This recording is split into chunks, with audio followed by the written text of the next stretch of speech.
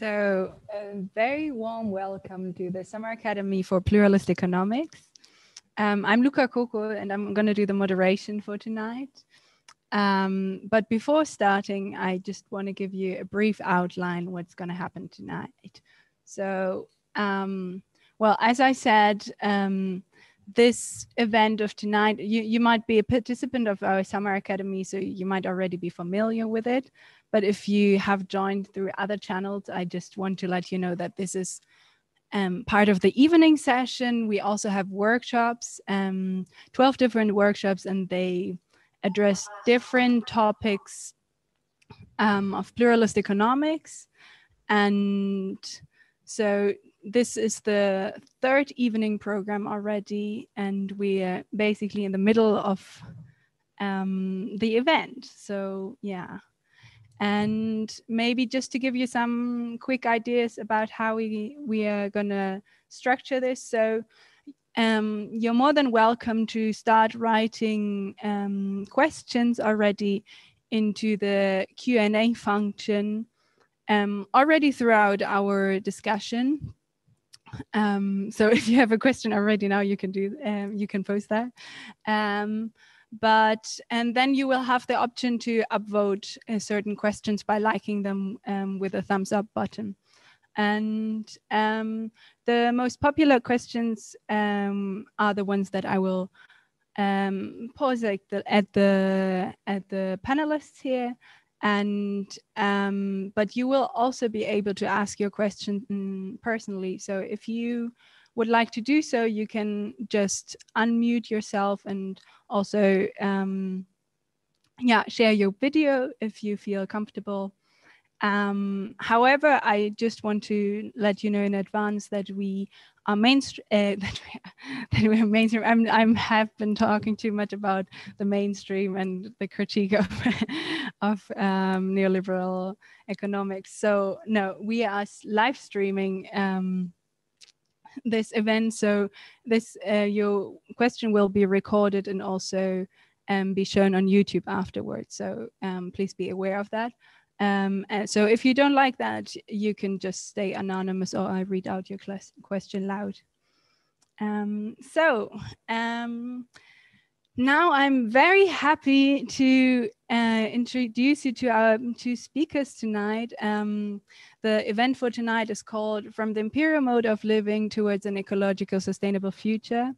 And I'm very happy to be moderating this event, and I think that it's particularly interesting also for the people that have already been with us yesterday. Yesterday we talked a lot about the SDGs and development, and yeah, had a lot of discussions in that matter. And I think this event will add up nicely on this questions that we have raised yesterday, but focus more on the environmental aspect as well, but obviously a couple of other things too. So I don't want to waste much of time explaining that, because I would rather have our speakers letting talk for themselves. But just to give a very brief introduction to them. So with us, we have Professor Dr. Ulrich Brandt. He is the professor at the University of Vienna for international politics. And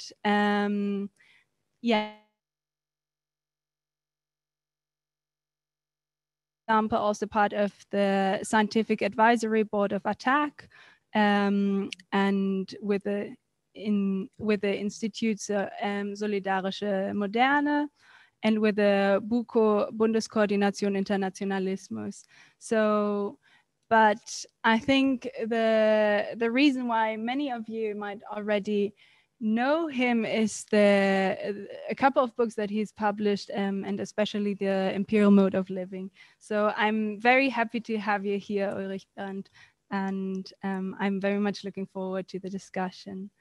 And our second panelist is Ivonne Yanez, and I'm also very keen on having you here. I think it's great. She's the founder, one of the founding members of Accion Ecologica, which is one of the most popular environmental organizations in Latin America, I think in general. So really great contribution. And she's also active in multiple other ways. So the network Ecological Depth and Friends of Earth and Earth International. So I personally think this will be very inspiring because we will be able to have a very theoretical debate whilst also looking at a lot of practical aspects, and particularly of you, Ivonne, Yanez, I'm happy that you will be able to contribute from your vast knowledge and as an activist. So thank you both for having you. Maybe, yeah, just to give you a brief idea, we're gonna start with 20 minutes or about 20 minutes presentation from Professor Brandt, and afterwards Yanez is going to do the same, and then I'll ask a couple of questions, or we will try to emerge this two perspectives in a nice conversation, and then we will hopefully still have half an hour for the Q&A. So I'm very much looking forward to that, and I would give the microphone to Professor Brandt right now. Yes, good evening also from my side. I'm very happy to be here, and I start my PowerPoint. I hope that it works.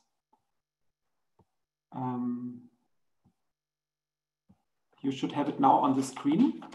Yeah, many thanks to the organizers, Luca, Lars, Holger, the whole organizing team, and also congratulations for the participants that you participate in this event in the summer school, but also being part of this very important movement which started some years ago, pluralist or plural economics, and still needs to gain much more force. As Luca said, I'm still member of the Scientific Council of ATTAC Germany. I was also at the beginning coordinating from 2001 to 2006 the council, and this was a very important experience still at a time when neoclassic economics was still stronger. And now it's not only because of real development, but also because of such movements as you are a part of. It's under not under attack, but it's more and more criticized. So I'm invited, as Luca said, to introduce briefly the concept imperial mode of living. We agreed yesterday in the first conversation that I will be quite basic to introduce the concept. Some of you already might know it, and then in the discussion we can also deepen it. I started to work with this concept together with Markus Wissen around 2010 to 2011. I will come back to this in my first, on the first slide on global problems and questions. We asked ourselves why in the crisis of 2008, 2009, alternatives were so weak, and the old kind of strategies to foster the old economy, the very unsustainable economy, were so dominant. The scrapping bonus, so-called Abwrackprämie, was one of the major examples for Germany and Austria. And we are now happy that the book is going to be published in English beginning of next year. We just sent our proofs to the editor with Verso, and a Spanish and Portuguese version will come up this our fall for Ivonne. Then it's a spring, or in the south of America. And we have also translations into Chinese, Japanese, Korean, and other languages. We are very happy. And then I hope also that we get, and this is also why I'm very happy to be here with Ivonne, to get a dialogue, to engage into a dialogue with others from other experiences. What is the imperial mode of living about? So I stop here my introductory remarks. I just want to mention that I find it quite interesting that you are voting what are the best questions. So it's also kind of a competition, but we will see how it works. For the first time I have this, Luca is laughing. So what I want to do in the next 20-25 minutes is to set a bit the starting points of our argument. What are global pressing problems and questions? And then I saw that you had last night a debate on the Sustainable Development Goals. I have only one slide. My take of the Sustainable Development Goals, we elaborated also a bit in the book I just mentioned, and it's open for discussion. It's only some thoughts. And then in my the main part of my talk, I will introduce the concept imperial mode of living, and then I have also some thoughts. This is the last chapter of our book, the solidary, what we call the solidary mode of living.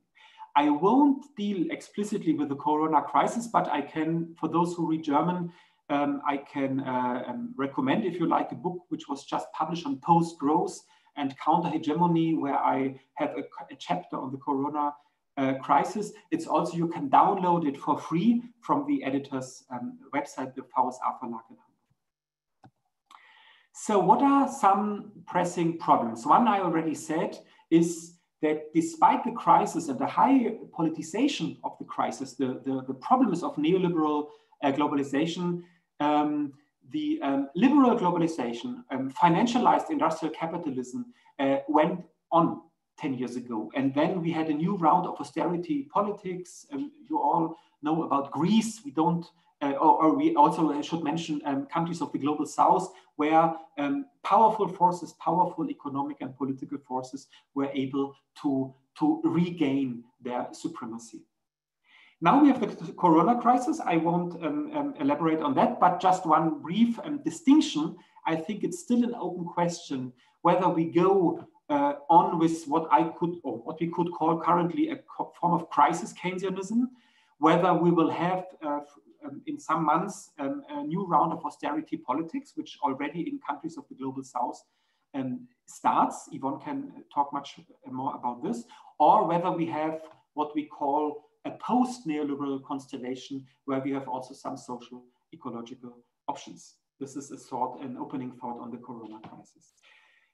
What we still have, and all the studies show it, it's a still overproportional use and access to the global resources mainly by the global north, which is highly exclusive. I will elaborate on that when I come to the imperial mode of living, and the unbroken attractiveness of what we can call the Western way of life, or in my words, the imperial mode of living, which, and this is very important also politically, which is very ambiguous, because it's also very productive. It creates a lot of material wealth.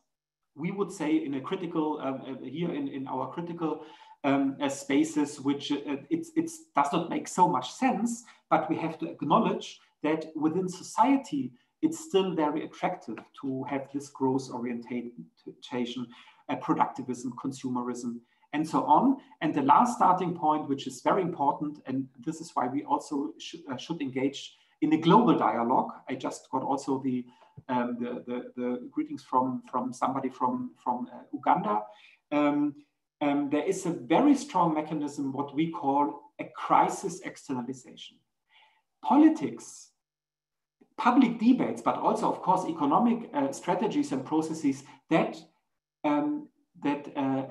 have the rationale that crises don't take place in countries of the global north, or even in the centers of the country of the global north, let's say Germany, Austria, the Netherlands, but are externalized to other parts of Europe, Greece, Italy, and Spain, or of course then to other parts of the world, to the global south. So this struggle over crisis externalization, it's not yet a main part of our argument, but I think we should elaborate and think much more about this. I forgot that I member with Yvonne of a global working group on alternatives to development, the development imperative, organized by Rosa Luxemburg Foundation, the Brussels office, and we also try to coin a bit this debate.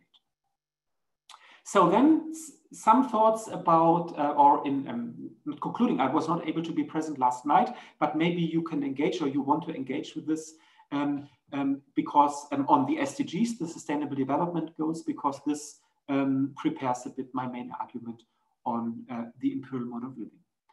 So what I find interesting of the SDGs, it's not just greenwashing. This would be, from my perspective, a false interpretation of the SDGs, but it's also, we shouldn't overestimate this. But I would say that the SDGs agreed upon exactly 5 years ago, since September 2015, show a strong dissent among the elites. We have still the business as usual, the Trump, Bolsonaro, fossilist industry fraction, we can call it the brown economy, sorry for the mistake on the presentation, versus the greening of the economy.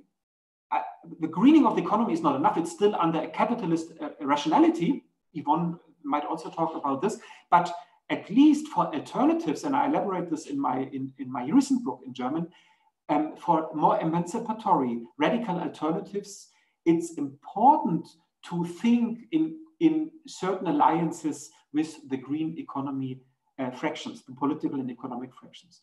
But my point here is that there is a dissent, and we should understand this dissent. However, the main weakness of the SDGs is, I would say, as a political scientist also, the political model behind the SDGs is that if the governments, the states create an adequate framework, the adequate political conditions, there will be enough incentive for the households, the consumers, if you like, and the producers to green their activities. But this is not enough. I will come back to this. My main point is that this model is just not true. It's not realistic to think that if the states give enough incentives and if they create the framework, then the market actors, the private households, and the companies will behave adequately.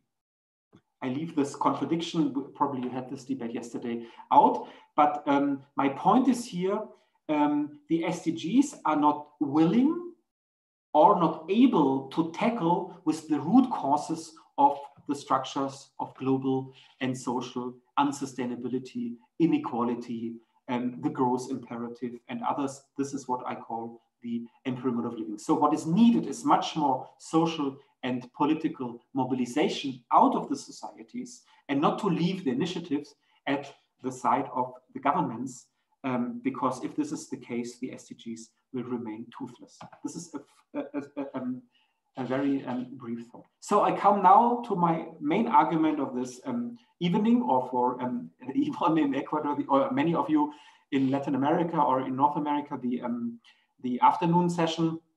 What is the core idea of the imperial mode of living?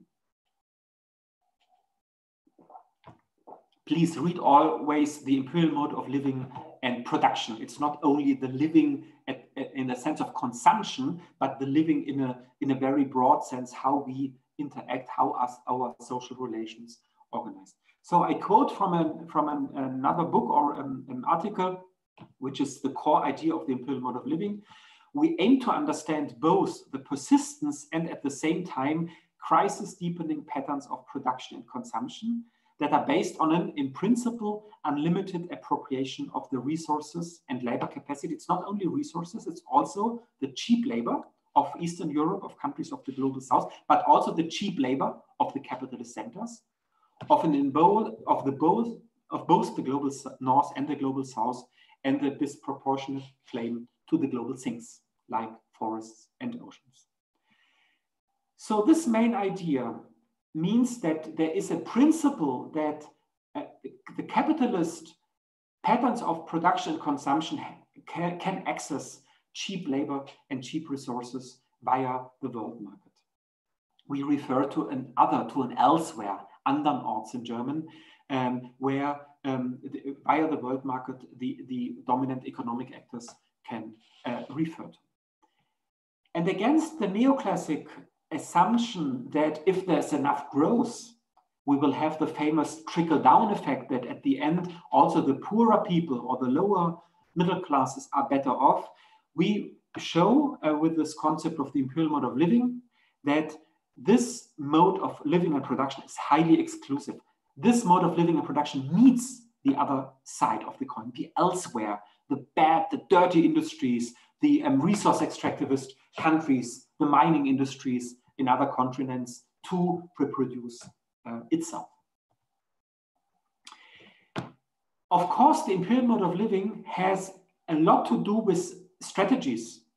and with discourses, the strategies of the capitalist strategies of the firms, of the private firms that are under conditions of competition. If we think in closing up the apparel industry, the electronic industry, but also the raw materials. So it's an economic, these are economic strategies in competition. It's also, there are political strategies, free trade agreements. There is currently a free trade agreement negotiated between the EU and the Mercosur under the presidency in the EU of the German government. And this means that the state public policies, or what I name in other parts of my work, the international states, is creating the conditions via free trade, via investment security, so-called investment security, to reproduce the dominant economy.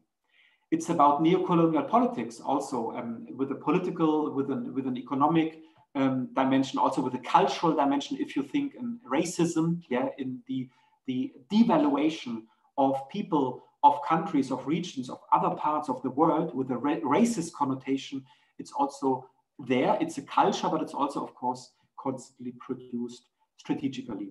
And since we are here also in an academic surrounding, not exclusively, but also we should always refer to science, research, development. That is also trying overall, of course, we have at the edges alternative thinking, but overall to reproduce this imperial mode of living. There are discourses like progress, development, good living. You had Aram Ziai yesterday in the evening talk, who is one of the, in the German-speaking world, also internationally, one of the post-development thinkers. Many of the thinkers come from Latin America, Gustavo Esteva and others. And our point is, analytically and politically, beside the strategic and discursive elements, to look at the everyday practices. And the everyday practices, we do it theoretically. For those of you who you know him, Pierre Bourdieu, Andreas Reckwitz, and others, and a practice which is not the free choice of the neoclassical thinking, but the practice which is embodied, which is a habitus, as Bourdieu called it, which has to do with status, with success, which is deeply embedded in our societies.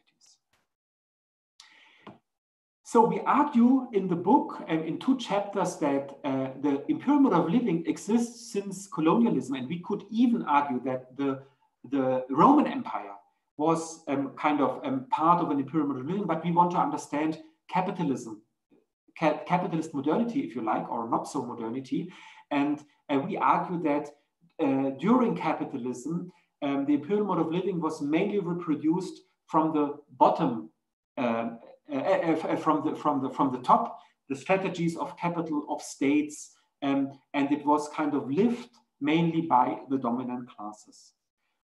During the Industrial Revolution and luxury consumption mainly, the products that came from the global south, from the colonies, converted, think about coffee houses in Vienna, which is a very good example, how the imperial mode of living was kind of also inscribed into everyday patterns, and of course politically, economically secured.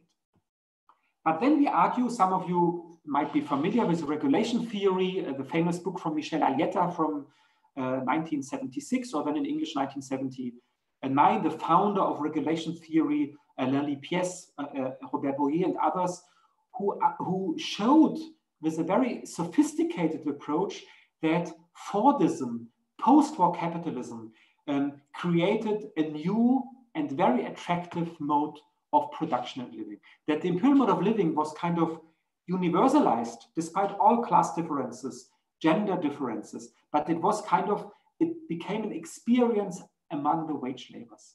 And this is very important also for today, for strategies today. How can we change this without being arrogant with the wage earners, with the masses, if you like, or with the population, to say, so you are living in a wrong way, you consume too much, but to consider that the imperial mode of living has these attractive aspects, to use a cell phone, to be able to fly, to, of course, depending on income, that I have a world reach, a certain world reach, and that I can live and reproduce in Imperial mode of living. So we have to understand this ambiguity, as I said at the beginning, of wealth creation and of environmental destruction. So I just make a short point here, and then I come to alternatives, because I want to stick to my 20 to 25 minutes. The imperial mode of living in our interpretation was, in a sense, universalized, despite all differences. Please have this in mind, in countries of the global north after the Second World War. But then now with the if you like, the globalization process, the different phases of globalization, the imperial mode of living is also inscribed into countries of the global south. Yeah? Mainly among middle classes. That it's also, of course, there was a peripheral Fordism in Latin America, in Brazil, Argentina, Mexico, where also middle classes had already cars and electronics. But now, since the 1990s, this imperial mode of living is rapidly, dynamically inscribed into countries of the global south. With even larger disparities and inequalities, but we have to acknowledge that now in China, maybe 300 million people live the imperial mode of living. Yeah? And what does it mean politically, or what does it mean for the progressive governments in Latin America? We discuss this all the time in Latin America, that the progressive governments deepened resource extractivism and resource extractivist strategy until after the 2000s. Hugo Chavez, Evo Morales, Rafael Correa, but also it was accepted by many people in those countries, Venezuela, Bolivia, or Ecuador, because it enhanced for a part of the population, for the middle classes, their living conditions. And what does it mean politically? So it's not a copy of the imperial mode of living, but it's kind of an assimilation in other contexts. So to finish this brief introduction, what we think in the book, but also in other works, how can we promote a social ecological transformation that goes beyond a capitalist ecological modernization? There is a lot of debate on environmental politics. There's the European Green Deal. There are many Green Deals now. But the question is, if we have a global perspective and a perspective of the deep ecological crisis, we have to overcome the imperial mode of production and living, what we call the solidary mode of living. So we have to acknowledge that there are processes of ecological modernization, but for sure that are not enough. Not enough. Yeah, we have the rebound effect. We have the problem of eco-efficiency and so on. This will be not enough. We have to reorganize social relations, and most of them will be post-capitalist. This is, I would say, for sure, but we can discuss it. So what we need is to, not that we do it from the desk, writing books, but to look into society, to look onto struggles that are going on, onto contestation. And one very prominent concept developed in the last years is the good living for all. The semantics coming from Latin America, from the Andean countries. Ivonne, I'm sure, will talk about this. And this is a very important principle. And this needs to be articulated with a profound questioning of the capitalist, economic, and also socially organized system. A system that puts growth and profits first. Yeah? The exchange value, if you like, in economic terms, the exchange value that predominates the use value. So, and the principle of care, and we can see this very, very good in the Corona crisis, a principle of care could be an alternative to the principle of profits. And not only the care principle in the sense of caring the elderly, caring the children, but to care for society, to care for nature, to care for ourselves. This could be an attractive alternative. And to outline the main thought of our proposal, I was also a member of an enquete commission, expert commission of the German Bundestag from 2011 to 2013 on growth, well-being, and quality of life. And there I learned how the the concept of well-being is not per se an emancipatory concept. It's also a very liberal or a very conservative concept. And this is why we argue in the book with many, many others, the degrowth groups, folks and others, is that we need another form of well-being. Another form of well-being which goes beyond the profit orientation of the current system. And there is, I would say, a good message that even in countries of the global north, in the countries of the global south, it's even more, or in Latin America, but in the countries of the global north, that we have already a lot of good examples. We know how social ecological food systems should like. We know how the automobile-centric transport system could be replaced by a transport system that is mainly bases on public transport, that reduces everyday mobility, the so-called forced mobility, and so on. We know how cities should develop beyond the capitalist growth and rent imperative, etc. So the idea again is a reorientation of the society, of politics, of struggles around the use value, how products and services are provided. For this, I'm not per se against private initiatives. I think that these are good. The problem is when the private economy converts to a political power, when the companies become system relevant. But what I want to stress here is also how can we think well-being differently, that a strong and democratic public sector is a precondition of other forms of well-being. And this is also what we can learn in the current corona crisis, that a health system, an educational system, a transport system that is publicly organized is much more resilient to this form of crisis than a privately organized health system. Ivonne could tell you 2 hours about the situation of Ecuador, the health situation in Ecuador, the catastrophe, what is happening there when most people don't have access to universal health care. So, and this, I finish with this, and I'm also convinced, and this is then also my bridge to Ivonne, to Accion Ecologica, to all the struggles in Ecuador, the very emblematic struggles taking place last October against neoliberal politics from Lenin Moreno, that conflicts, emancipatory conflicts, emblematic conflicts will be key.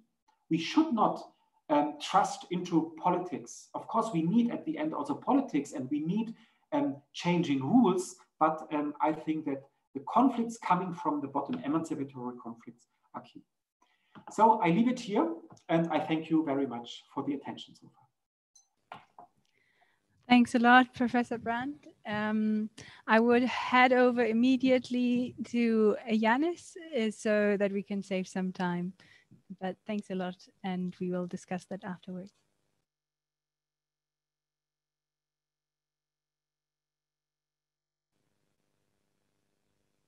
You have to unmute yourself still. Yeah. Okay. Can you listen to me now? Okay.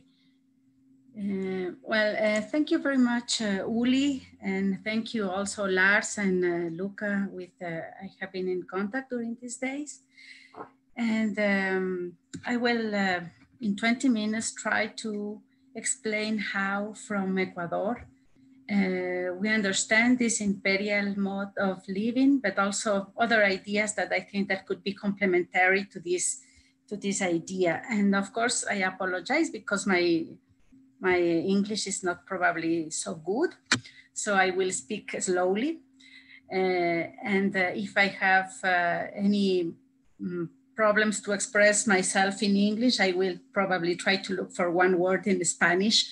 But anyway, I will do my best. I am Ivonne Yanez from Accion Ecologica from Ecuador. This is environmentalist organizations that from 30 years ago work on the defense of the peoples and nature in Ecuador. but also in alliance with other networks and movements in the country, in America Latina, and internationally.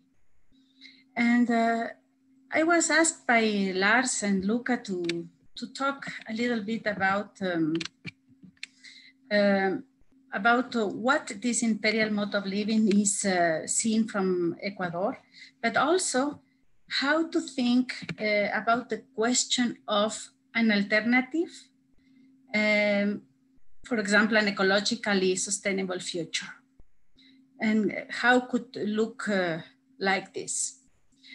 And for that, I will divide my presentation in 3 parts. The first one has to do especially with this imperial mode of living itself and the societies in the South. The second part has to do with how do we understand this and how we see the conditions that this could be. For example, the relations, economical relations or social relations from the North and the South. And finally, the third part has to do with the critics of the concept of alternatives and how we understand from Accion Ecologica of what it means a sustainable ecologically future. So I will start with the first part and how we see from Ecuador the imperial mode of living. And taking the words of Uli, this idea of desire, not only to consume, but this desire to be or to be like Europeans, and also to be like other countries, like the US. So I think that this, and I am a little bit critical of this, because when we think that the imperial mode of living could be established also in the middle classes in America Latina, particularly in Ecuador, together with this desire to be like the American way of life or to be like the Europeans, etc., is not necessarily like this. And why I say this? Because I think that we have to understand historically of what we are talking about. And when I say historically, I am going to refer of what the Peruvian Aníbal Quijano used to talk, la colonialidad del poder, the coloniality of power. That introduces the invention of race from the Europeans in America Latina as the fundamental part of the societies in our continent. And what this means? This means that the aim or to desire to be like the Europeans or the American way of living or whatever is not necessarily linked with this part of production or consumption regarding to the other. For me, I think that this American way of living linked with the race materializes not the aim to be the other, but materializes the rejection of what we are.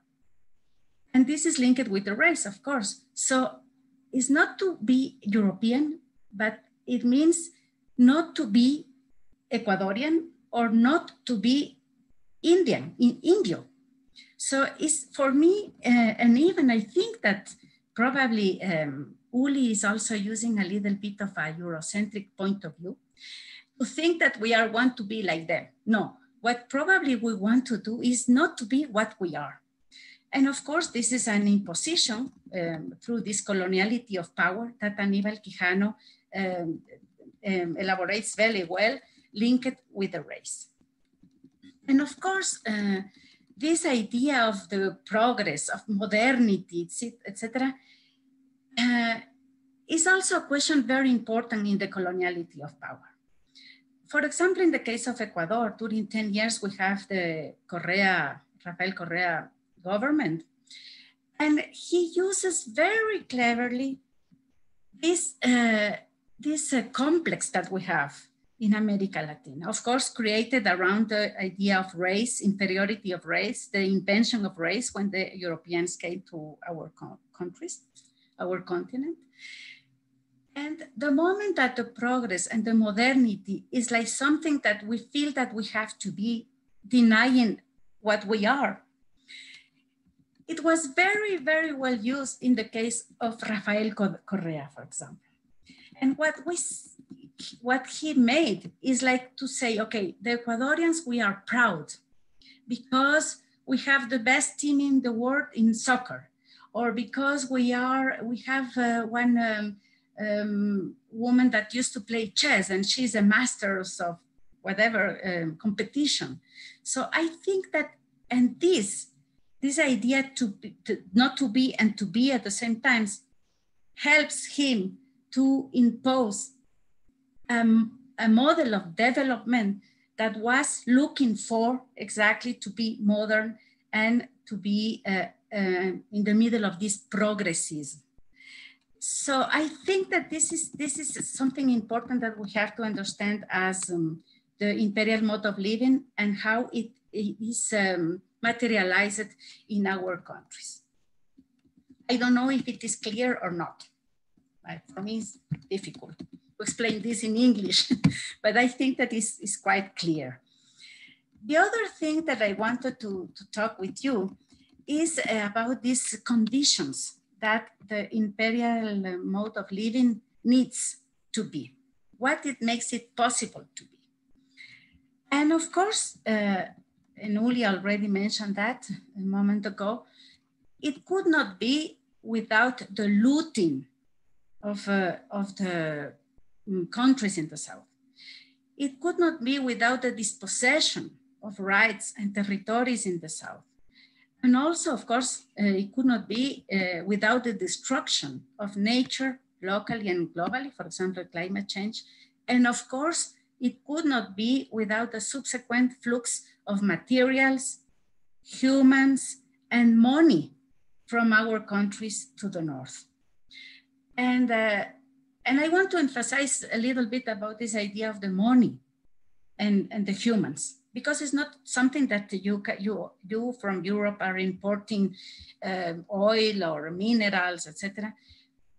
But also the humans, the humans that work in the care labors, as Uli mentioned, the humans that are living in Europe, working from America Latina, giving love to the children that are taking care.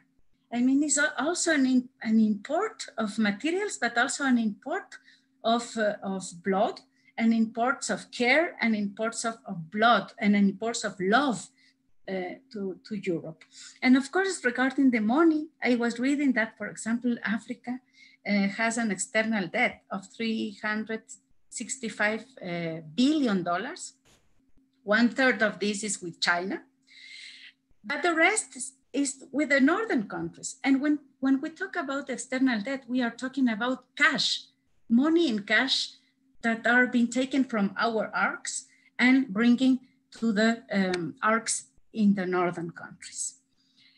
And I was also going to mention something, but more like a question to Uli, and he already mentioned something that I wanted to say, is what is the role of China in this moment, in this imperial mode of living? Not inside China, that 300 million of Chinese want to have a big car, no. But what is the relation of America Latina with China regarding this imperial mode of life? I think that this could be a good discussion that we can have later. Another thing that I wanted to say is regarding of some interesting ideas that also Uli mentioned that now are very well known and promoted in Europe. For example, this idea of the universal basic rent income, I think that is called. How this universal basic income that the European countries with which I am totally agree. I mean, I think that is a very important demand, but how this could be related with this continuous flow or of materials, humans, and cash. I mean, the universal basic income will be based on a continent without these flows of humans, materials, and cash. What is the relation with this? I think that we have to talk about this also. And also remembering that we have, you are the debtors of an ecological and historical debt with America Latina and other continents, Asia and Africa also, of course. So I think that it's not important to forget this before to talk about this universal basic income.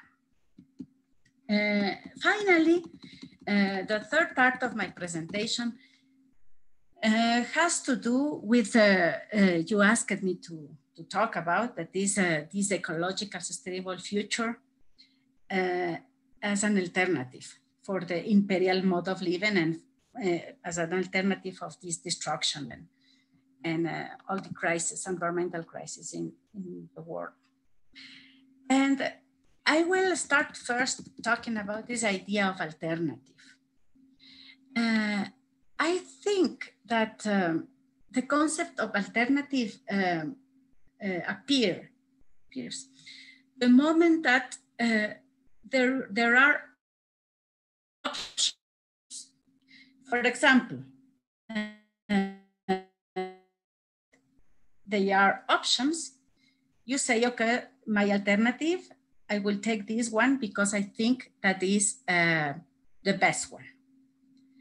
But the problem is that when, for example, a government wants to impose a project in an indigenous communities, they create these options and they create this dilemma for the indigenous communities and say, okay, do you want to be a territory with oil?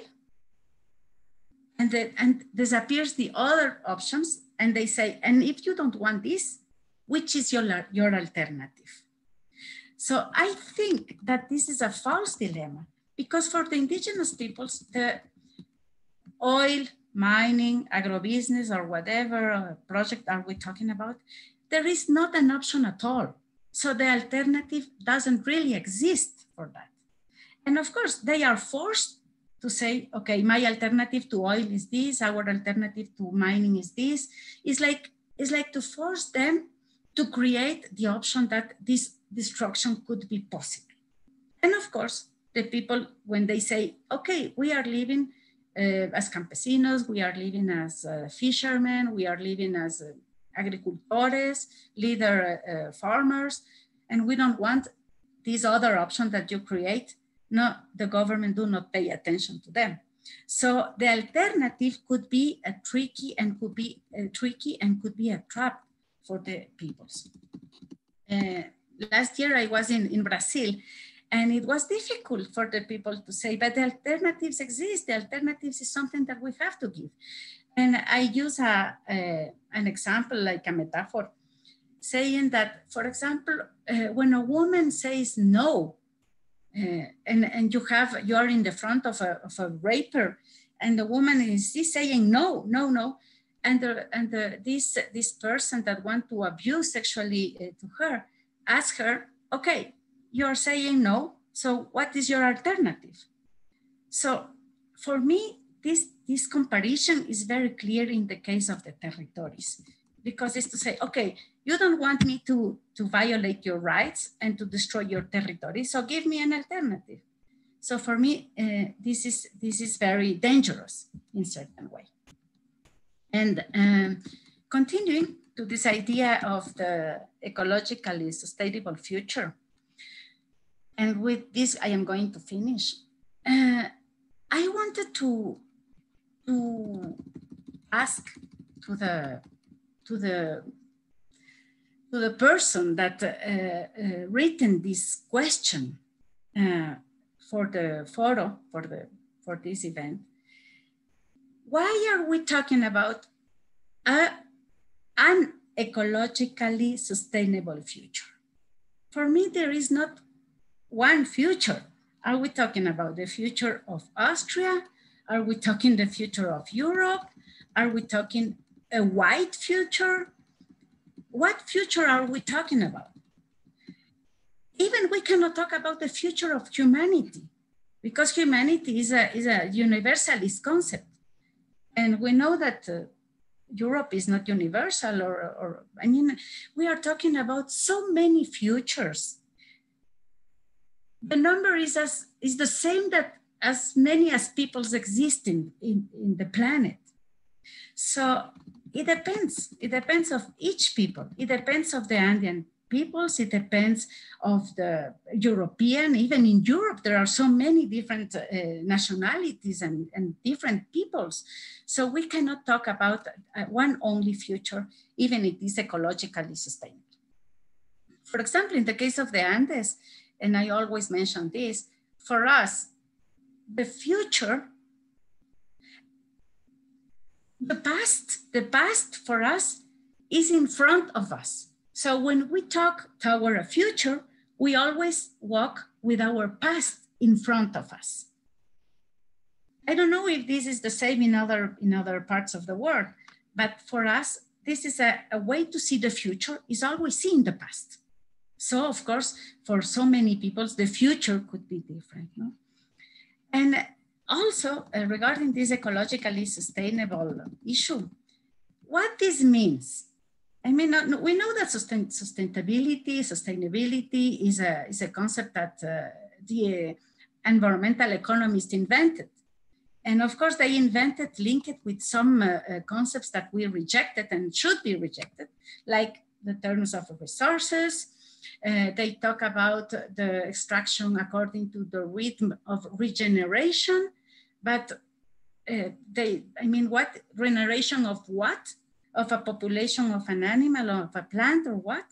Another thing that the environmental economists related with sustainability invented is this idea of the limits. I mean, the standards, the limits, the natural limit. Who says what a river has as limit?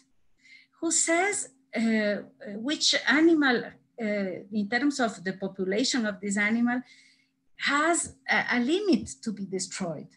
For me, this is something that we have to reject also. And of course, another thing that is related to this is this idea of renewables, non-renewables. I think that the border between these two things we know already is completely confused, and we have not to use anymore this, because for me, everything is non-renewable.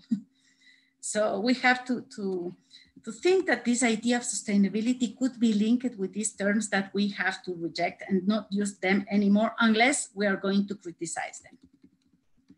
And finally, I wanted to say that we would like from Ecuador or from Accion Ecologica to instead to ask this idea of what is this ecological sustainable future look like, to put besides this question and to ask other type of questions. For example, how we dream or we imagine different territories, how we dream or imagine or strengthen different type of lives of peoples.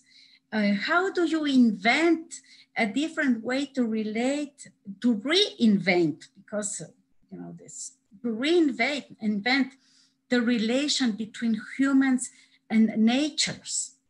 How do we learn from the indigenous peoples to see our possible future for our societies? So I think that we have to think about these ideas differently, completely different, because we could be repeating and reproducing the same Eurocentric way of thinking, and of course, avoiding to look for the solutions to confront this imperial way of living. And in Ecuador, we have an important base, for example, with the Constitution as a national state. But because we are a plurinational and multicultural country, we have also many different indigenous peoples that have their own, with quotes, ecological sustainable future point of view. Like, for example, the causa Accion of the Quichua, the Sarayaku indigenous peoples. Or we had, for example, the Yasuni proposal that was corrupt and also finished by Rafael Correa. But I think that also from America Latina, other ideas are being now in the arena of the discussion. Like, for example, this social ecological pact, that is a sort of, point of view regarding the Green New Deal or the European Green New Deal or whatever this is happening in the US and in Europe. And this pact, the Social Ecological Pact from America Latina, is an invitation also to other countries, to other peoples to discuss, okay, you are thinking about this ecological sustainable future, for example, through this Green New Deal, but we from the South, we are seeing the things differently. So it's an invitation also to discuss globally what we are thinking about the problems and how to solve this in terms of territories, no, and peoples. And yeah, I think that with this I'm going to finish, and thank you very much. And sorry if my English was a little bit confusing. Thank you. Thanks a lot. I really enjoyed, yes, your input from both of you. And I think it was very inspiring. So I don't regret that it took up a little bit more time than I was hoping for. But I think we can also engage in a conversation through the Q&As. And maybe I'm just going to run over 5 minutes or so. But I do want to pose you one question before looking into the Q&As.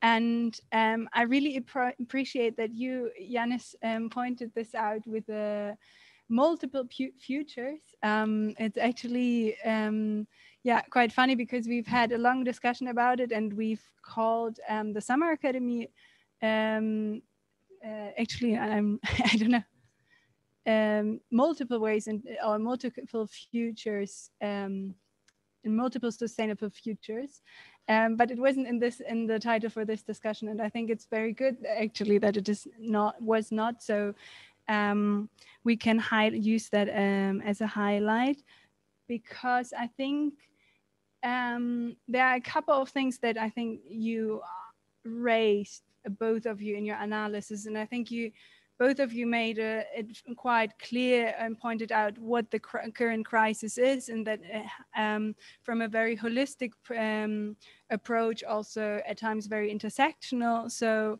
and I think that's very fascinating and makes it also more compelling.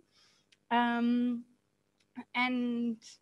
I think what is also very interesting is that you, at the same time, while not only criticizing, but that you already outline slightly what direction this should go to. I, however, would like to press you a bit more into this idea of futures, and in terms of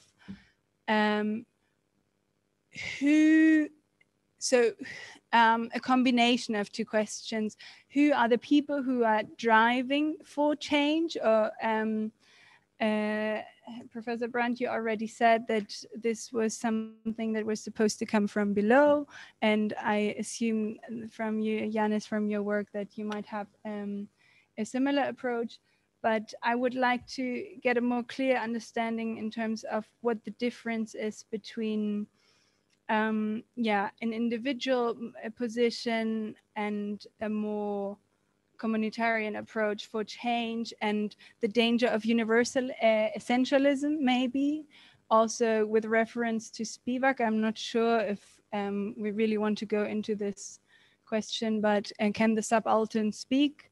And who can speak for whom, on behalf of what, or in what circumstances it makes sense to have a coalition, or if coalitions are actually feasible. So yeah, I would love if you could outline this idea or this discrepancy between the global and the local and multiple futures and how to unite, who's driving the force.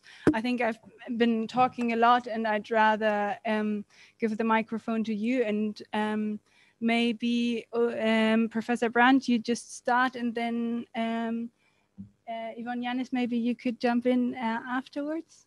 So thanks a lot. Yeah, thank you for this question. I would also refer briefly to Yvonne's talk. Thank you very much, Yvonne. This is a pleasure, like always. Yes, of course, my perspective is Eurocentric. But then the question, because this is my background, my experience, and I'm very happy that I know you, that I know something from Latin America. My point is that I try to reflect on my Eurocentrism. And this is why I claim that we need dialogue. And I'm very happy that you refer to Quijano. We always refer in our book to Quijano, the link between racism and the division of labor. Yeah, this is his very important argument. And I like very much that you say this is also the basis for a culture of rejection. And this brings me forward. We don't have this. I didn't think about it in this way, and I find it very, very good. I don't go through the points, but just briefly. The condition of the care work, yes, there is also an import, if you like, of work. You mentioned care work. We could also say with Alf Hornburg and others, his concept of ecologically uneven exchange, that the work and the products that are exported from Latin America or from other continents to the global north, there's also labor embodied. Yeah, and this labor is miserable or is much less paid. And this is Hornburg's argument through the terms of trade argument, and he puts it also to the ecological side. The question of China, maybe we can elaborate it afterwards. I would say yes, Yvonne, this is changing a lot, and Latin America is with Africa a top example. Yeah, this is a top geopolitical and economic issue. And I just remind for this brief round what Alberto Acosta, a common friend of us in Quito, always says. He says, maybe in one day, at one point, we will be happy that before the United States were our counterpart in the North, because at least there we had a critical public that we could criticize, that we could develop alternatives like fair trade or some standards, ecological and sustainable standards, beside all imperialism. And now in China, the way is even much more authoritarian, brutal, and we have to understand this even better.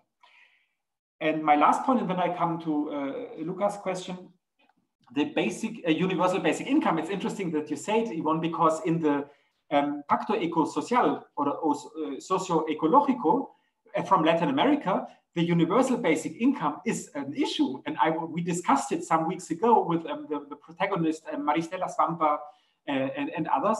And I was surprised, and I agree very much with you, Yvonne, that if we claim a basic universal income or universal basic income, it needs to be rethought with the imperial mode of production living. And if not, it remains something, not luxury, it's also part of struggles, yeah? But it remains something embedded in an imperial global division of labor.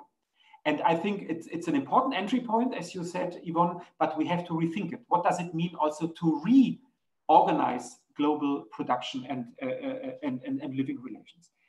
And with the alternatives, I completely agree.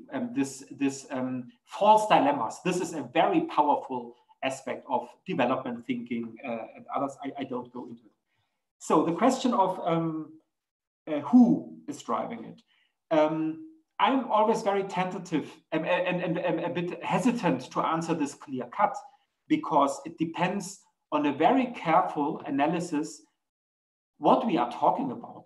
When we talk about resistance against free trade agreements at a global level, maybe we need also some alliances with progressive economists and progressive governments. But if we talk about very concrete local relations of exploitation of a gold mine or whatever in Ecuador or Peru, the constellation is different. So I think, of course, but this was already your question, it's not a question that the individuals should do it. This is a very neoclassic mainstream thinking. If everybody consumes green, we will do it, we will get it. This is bullshit, of course. I think in this surrounding here, it's clear. But and communitarianism, I would be very careful, because this often does not reflect on power relations. It's an idea of community which in many respects doesn't exist anymore, but in some parts exists. So my point would be, we have to think about alliances in a very concrete sense, and we cannot respond to this very complex and very important question in a universal sense, as you said at the end of your question. Thank you. Thanks a lot. I assume that you have enough to respond to, so I would not like to give any further input. So to you, Yvonne. Yeah.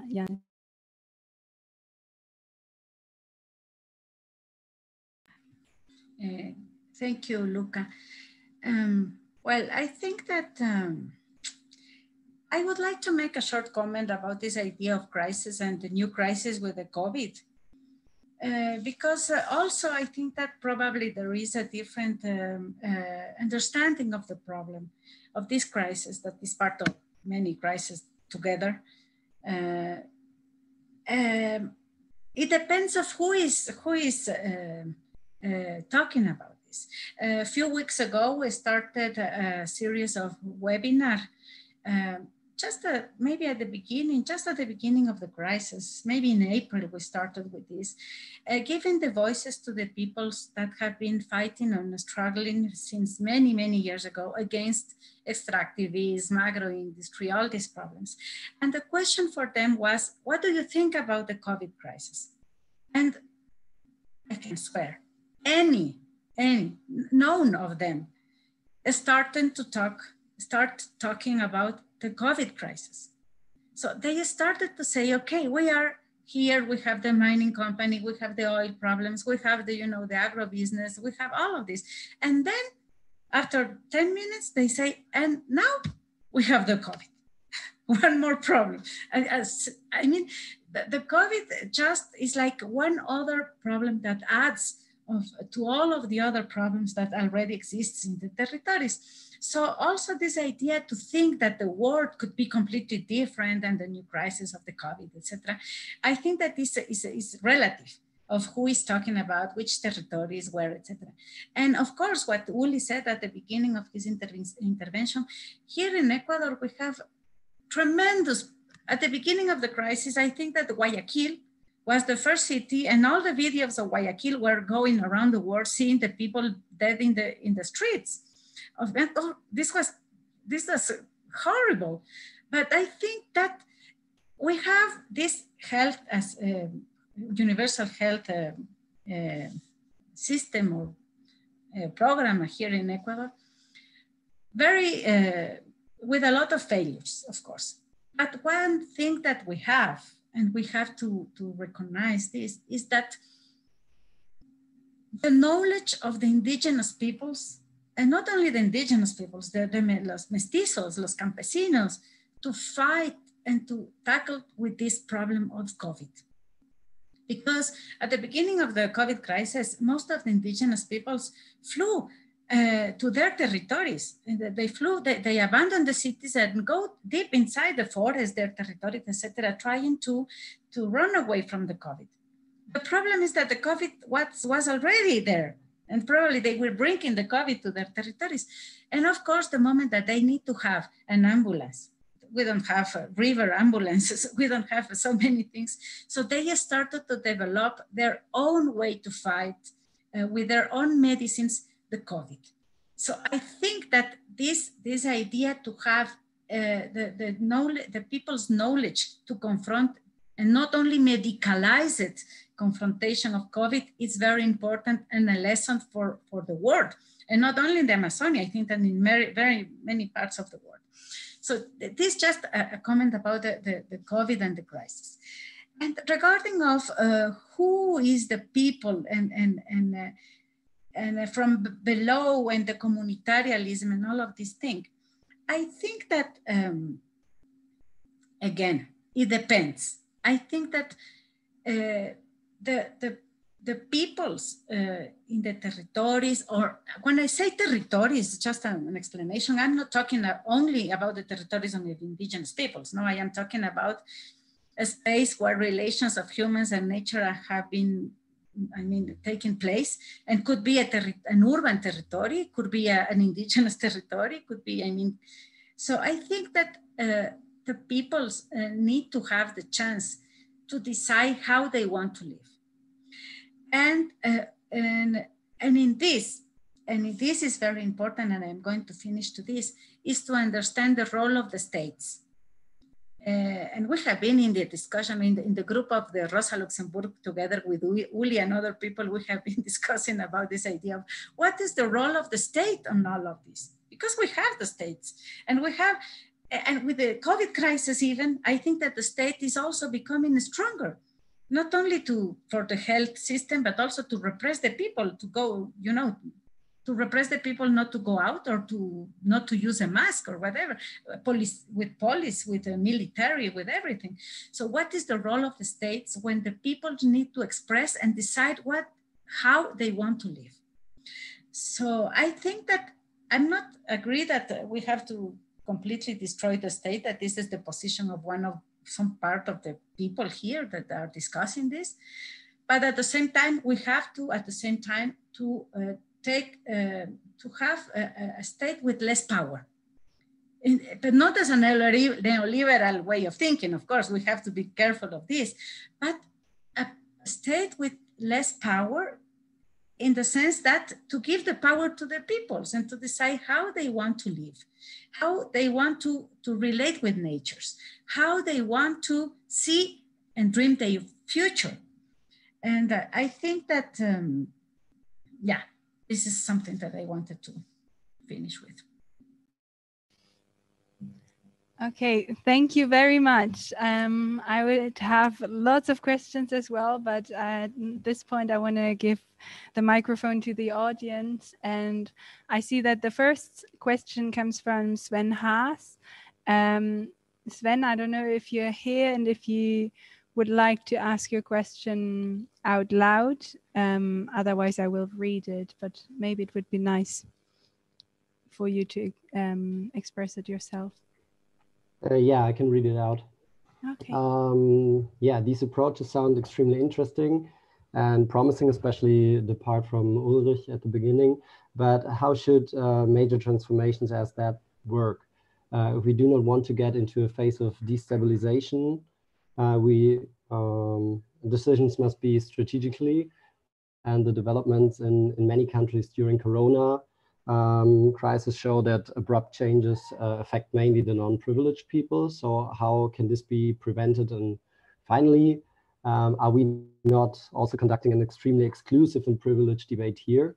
Because this is not even a bottom-up approach, because we are not the bottom.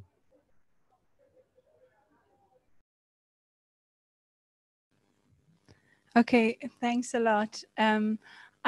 Do you have anyone in particular in mind to whom you want to pose it? Otherwise, I would... Yeah, it was mainly meant to Ulrich Brandt. Okay, so then I would ask you, Ulrich, to... Yeah, but Yvonne can also think about this. How can a major transformation work? But I would like to come back to the status of the concept, because we agreed that it was much more introductory. What we want to do with the imperial mode of living concept is to understand what are dominant patterns of production, consumption, subjectivity, the state, the international division of labor, and why. This is kind of the level field to understand why is it so difficult to change it. So it's more an analytical aspect. At the end, I talked about the solidary mode of living, but the status is not to go into the trap of an ecological modernization. I don't talk about intentional greenwashing. We should criticize that, but that even those people who are at the heights of a radical transformation. We started, for example, the German Advisory Council for, how is it called? Global Environmental Politics, the WBGU. Yeah, they coined an important study in 2011. A state and advisory council of the government talked about a great transformation using the Karl Polanyi concept, yeah, the famous concept, with a very radical semantics, acknowledging north-south divisions, the ecological problem, the climate change crisis was not at this time not a name. So, and we want to warn in research, in politics, in the global in public debates, that we have to think the deep embeddedness of these patterns, of these power structures, differently, as just to say it's the state. The state should green, and then we say no, the state is part of the problem. So this is about the status. I leave it here. And the major transformation is to acknowledge this deeply rooted problems, patterns, crisis mechanisms, and also in the new book, but also in other books, I work with the term green capitalism. That we have to go beyond a green capitalism, we have to go beyond a new round of the valorization of nature.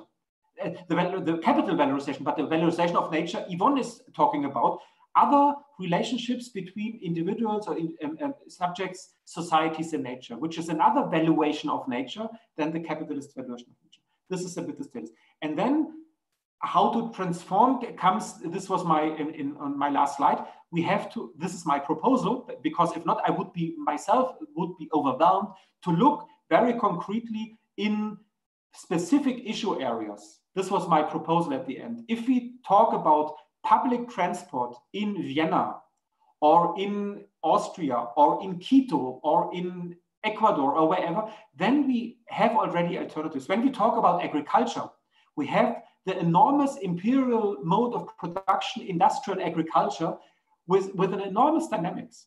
But we have in Ecuador and in Austria and elsewhere, we have these alternatives. And this would be my take on the transformations, not the transformation as a singular, but the transformations as very uneven processes. And my job as a researcher is then to say, okay, if we have well-intended people to shape the agriculture in Austria towards an ecological agriculture, to insist that this has a global implication. This is then my job, yeah, at a very concrete level, that it's not only to import foodstuff, ecological foodstuff for animals, but to rethink what are the global relations. This is it. Just to finish this, I like very much Yvonne's intervention on the COVID crisis. My argument in the book is also this crisis is probably dealt with the old power structures. Yeah, I use the Naomi Klein term of corona capitalism. Corona capitalism means that in line with the old power, the existing power structure of the health industry, yeah, the Gates Foundation and so on, they try to resolve the crisis. But we have ambiguities, we have learning potentials. Yvonne talked about the state. Yeah, the state from the neoliberal perspective is just the guard who assures property rights. But now we have the very ambiguous experience of people that the state is repressive, but the state also can do something and can even shut down the German automotive industry, which is not little. Yeah. So these learning processes, I have others in the book, but I leave it here to understand the learning potential, and this might lead to major transformations. But what I don't want is to tell from a desk, even I know many things, but me or as a group, our alternative group and the Rosa Lux Foundation group, we cannot tell. We just can reflect concrete experiences and think what are the potentials to push further and what are the dangers, the traps we can go into when we don't consider, for example, the North-South relations or gender relations and other relations.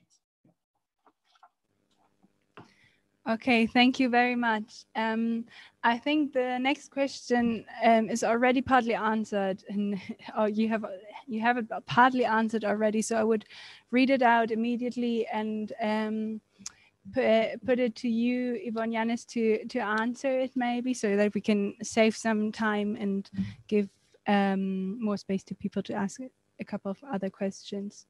So. Money rules the world, and states may have lost influence over financial markets. See the HSBC scandal or speculations during the sovereign debt crisis. What are your policy proposals for a sustainable financial system, and how to implement a change in the international finance? How to give power back to the state, and what should they do with that power? Are green bonds greenwashing? So these are a couple of questions, and maybe if you want, there's also a bit that you want to incorporate into the from the last question, you can do that. Gracias, Luca. I will start with the second part. I think that instead to look for a sustainable financial system, we have to dismantle the financial system. So we need to, not to reform the financial system, but we need to disempower it, but at the same time to start to dismantle it, because it's part of the problem, no? We know that the financial system is now controlling more and more the economy, and we have to reverse this tendency and to start to give again the economic power to the peoples, no, and not to the banks. And this is something that I wanted to mention. And yes, and regarding the first question, that is a very important and long idea of this transformations. I just wanted to say that it depends. It depends of the place that we are talking from. We are talking. In our case, in my case, in the case of Ecuador, I think that any transformation should be seen with three axes that cross together: the space, the time, and the relations. The space, because it depends on the territory of we are located when we talk about transformations.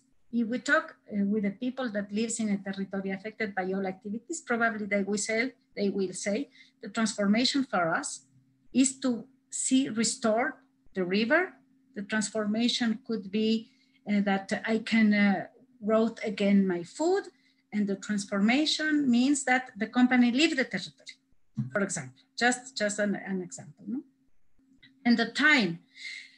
I remember always when I work a lot on climate change, and the people say we have to take the decisions now because we are going to die now, everybody, because of climate change. And I mean, the time is relative. I mean, for the peoples in their territories, the time, they are not to accept any solution to climate change related with market because they are going to die now. They are saying, okay, what we need is to stop, to think, and to say, okay, how are we going to recover the climate, in a good climate in our territories? First of all, we have to close the gas flares. So very concrete and very simple things that people have as solutions to their problems. And this is related with time. They will say, okay, we have to close now the gas flares. And then in the future, we are going to see how we are going to recover the climate in our territories. Just an example. So this relativity of time, I think, is very important. And the relativity of where are we located when we talk about transformations. And finally, this idea of relations. The relations, we always talk about harmony to recover the relations between nature and society, etc. But from the Andes, we always think in a different way. I mean, in a way that I will share now that is very simple. We always think about the complementarity between all the beings that exist in one particular territories. The beings means including the stones, no? The second principle is the reciprocity. I mean, when I give you something, and it's very simple, when you receive a gift from someone, you have to have this reciprocity and give this person also something. Or if you are invited to eat in a house, you have the obligation to have this reciprocity to invite this person to your house. It's the same with natures. I mean, between the peoples and nature is the same. If I took something from the earth, I have to give back something to the earth to have this reciprocity. And of course the harmony. But other thing that is very important to think is that we have to be in a correspondence between the peoples, among the peoples and natures in one particular space, in one particular time, and of course to strengthen this relation. I'm going to finish. I remember that I was discussing with some ecological economists a few years ago. They were proposing as a transformation, as a way to transformation, the coupling, the production with the material, the nature in this case. And I was saying to them, no, I think that instead to decouple, I think that we have to recouple and to really think the production must be always related of the earth, of the territories. So if you put this in a decoupling, a very stratospheric way of thinking, we will continue to have the problems that we are going to overexploit, to destroy, etc. So the transformation will not be possible on this sense. So yeah, that's it. Okay, thank you very much. So the next question is from Sergio.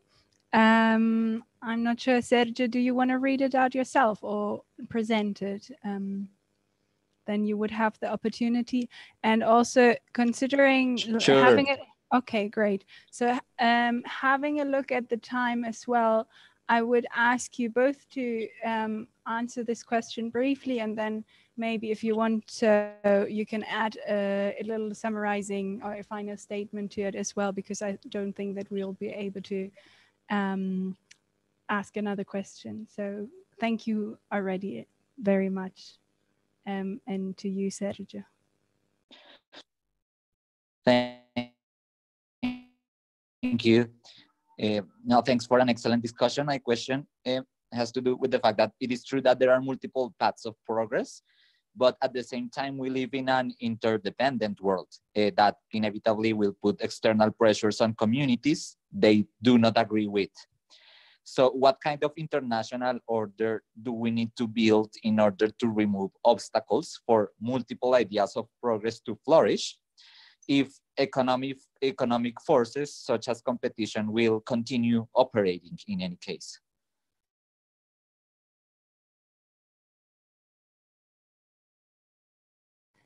Professor Brandt, maybe you want to start?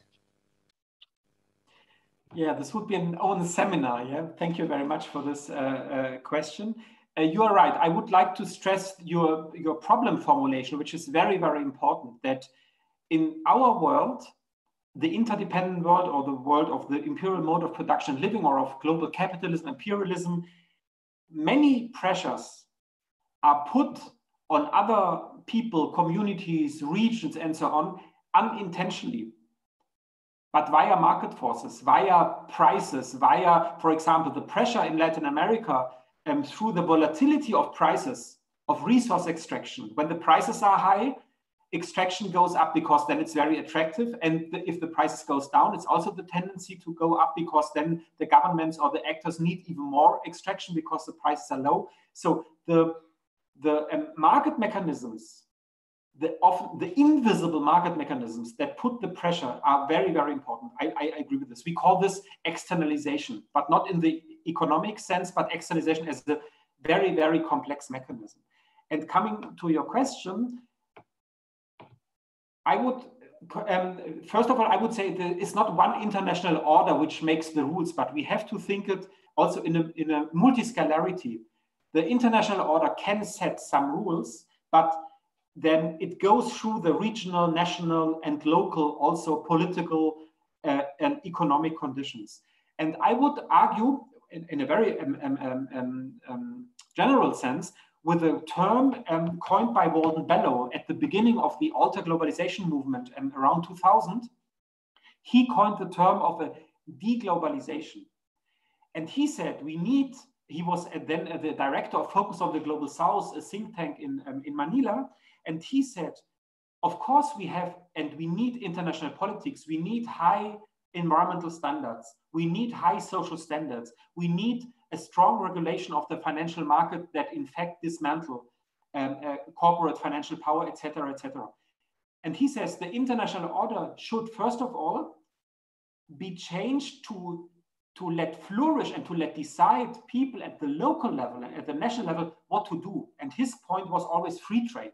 He said the free trade agreements from the neoliberal free trade agreements put so much, as part of the international order, put so much pressure on the local, the regional, and the national that this has to be first of all dismantled. So I would say we can positively identify high environmental standards, high social standards that can really be also imposed on powerful actors, not just formulated, yeah? ILO standards and others, climate rules and so on.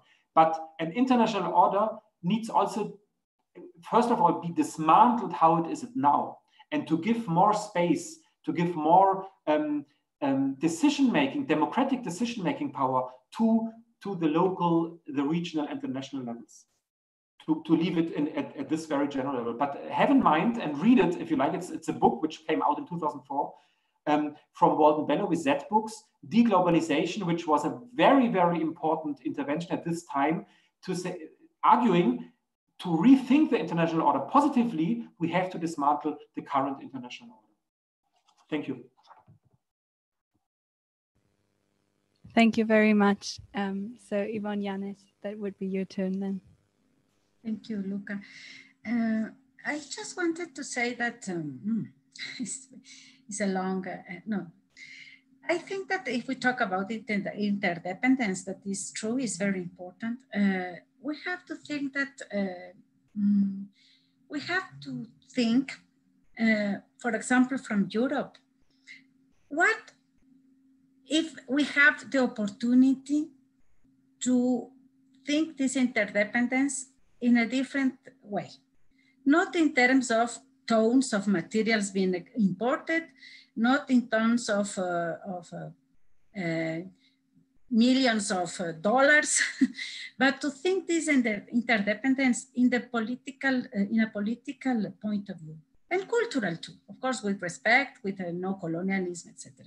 So I think that we have to think interdependence in a different way, first of all. Second, I think that we have to stop the progress. I mean, we have to stop to think that progress is the objective in our lives.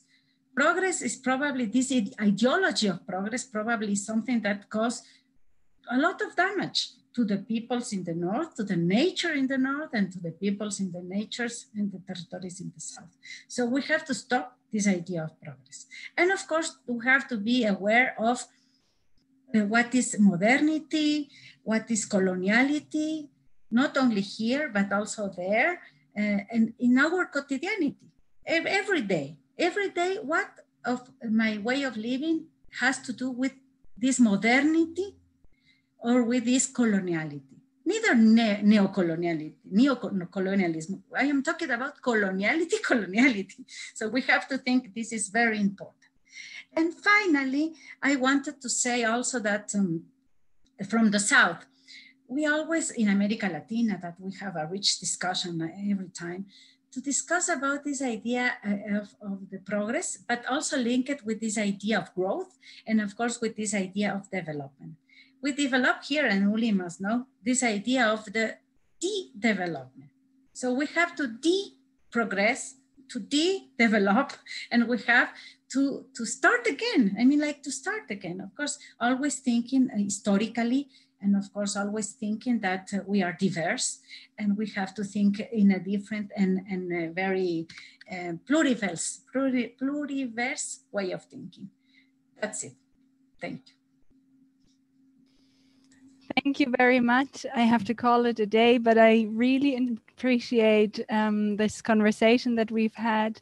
Yes, I just want to thank you a lot, Professor Ulrich Brandt and Ivonne Yanez, for being here, for taking the time, and for your very inspiring input. I think it's been, very interesting also considering our overall topic of the Summer Academy and the discussion forward to the lecture tomorrow. So first, obviously, all the participants will be in their workshops, but tomorrow we are having another very interesting talk, which is on economics and morality.